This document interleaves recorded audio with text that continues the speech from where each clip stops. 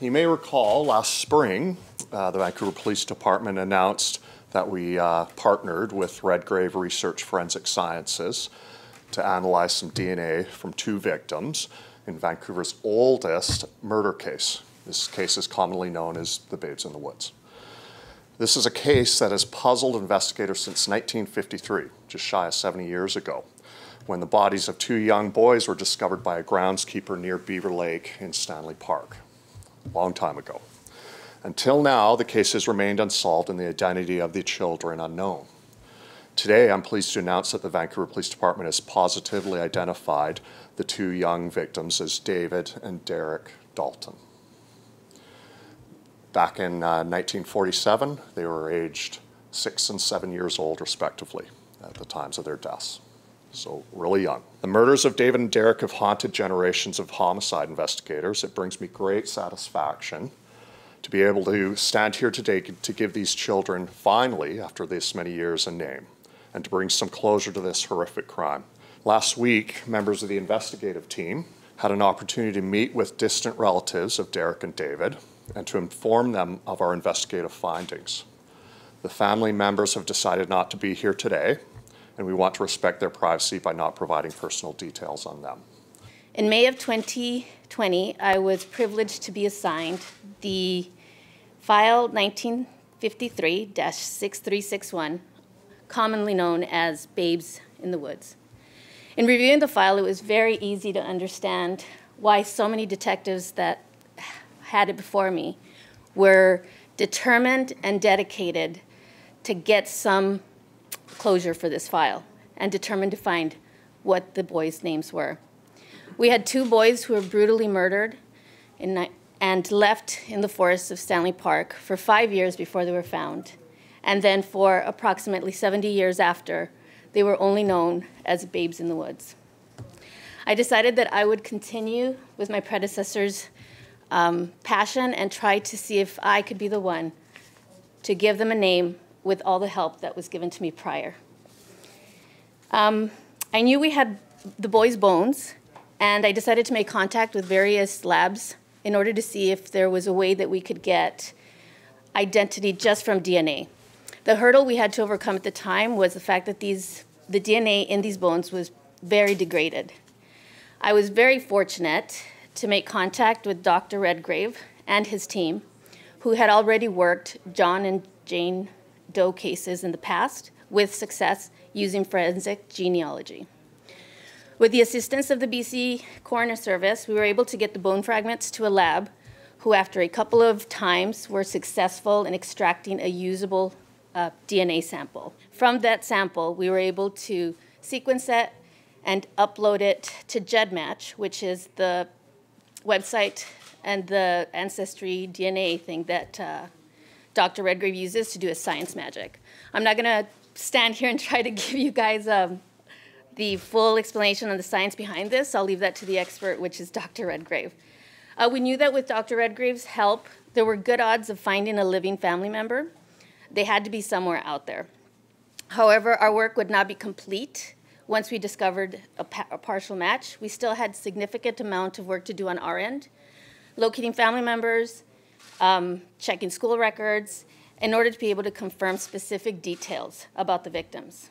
We still didn't know their names, but we knew where we could start looking, and we could find it. Dr. Redgrave was instrumental in allowing us the opportunity to move forward on this case. One can only imagine what it feels like to have a homicide detective call you and say, well, we think you might be related to a couple of victims in a historical file. When we spoke to this family member, obviously they were at first surprised, but immediately asked if it was in reference to one of their parents' brothers. We had the opportunity to sit with the family member and learned more about these boys, whom we learned they called Derek and David Dalton. The story that had been handed down to them was that the boys had been removed from the residence by the ministry, and even though this family member did their best to talk about the boys and try to get the story, the only response they got from family was silence. The absence of the boys was never discussed. This family member felt it was important to find either the boys or their descendants, and so they made a decision to upload their DNA to myheritage.com. Unfortunately, this is not the website that Dr. Redgrave uses, but after sitting with this family member and talking about the story, they were very willing to upload the DNA to GEDmatch.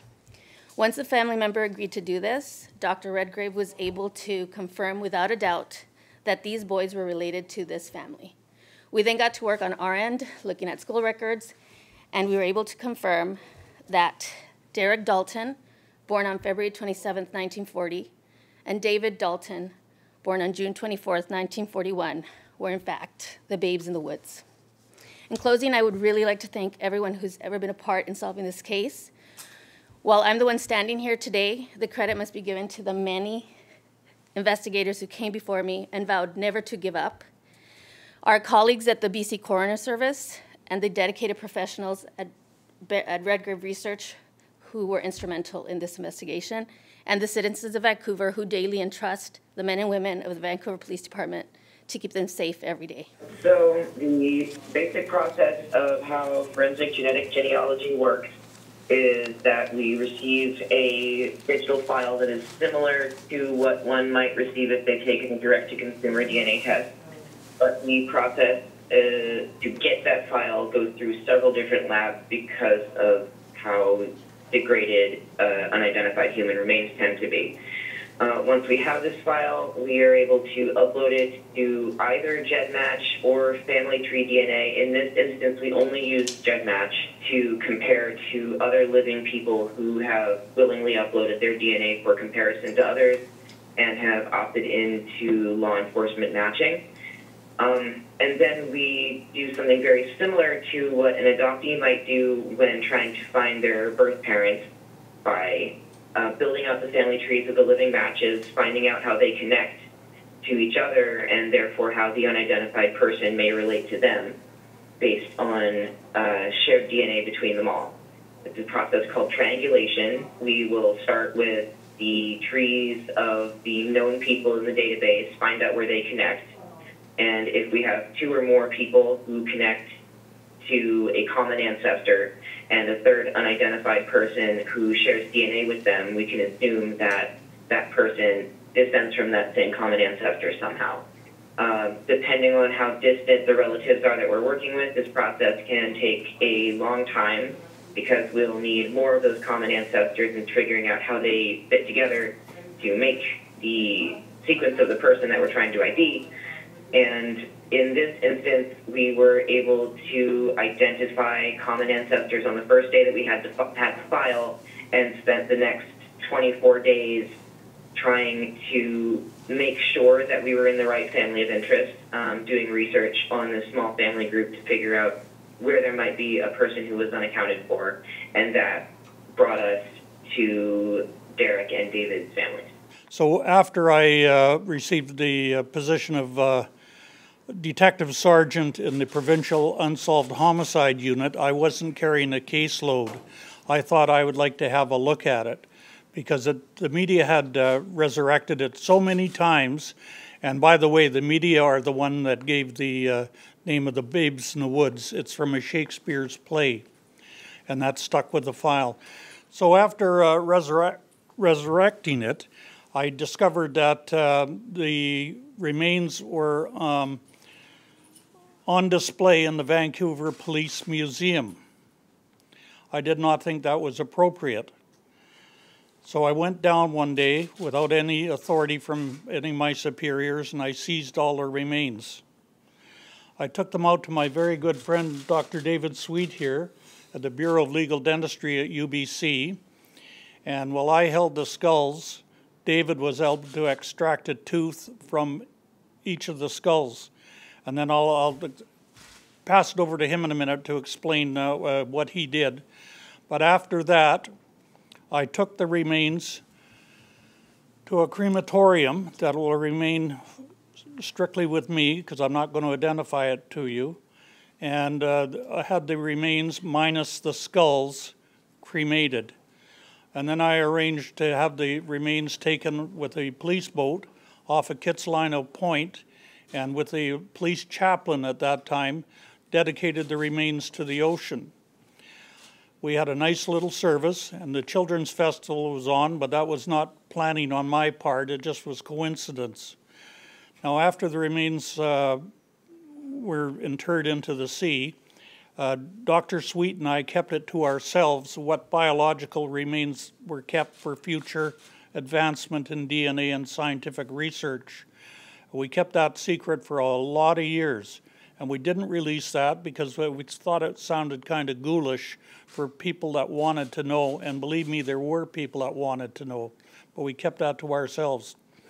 So the fallacy of that they were running out of DNA is incorrect, because there were lots of teeth in those skulls, and Dr. Sweet, God bless him, was able to extract DNA by pulverizing one of the teeth, and I'll ask him to explain it. Sergeant Honeyborn wanted to confirm that in fact the information that was in the file at the time he was looking at it was true, and we could use modern DNA evidence of the day, mid-1990s, to extract a usable DNA source and to confirm that it was in fact a boy and a girl.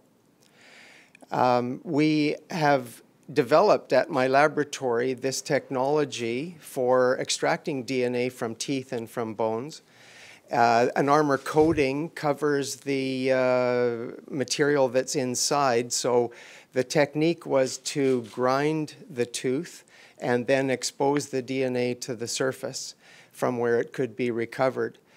We analyzed that with the technology of the day, which improved in a couple of years.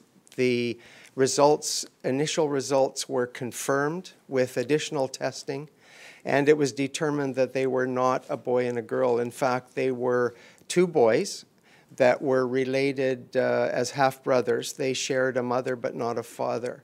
And so that became an extremely important part of the investigation because it changed the thinking at the time and obviously changed the scope of the investigation where the police were looking for a young boy and girl.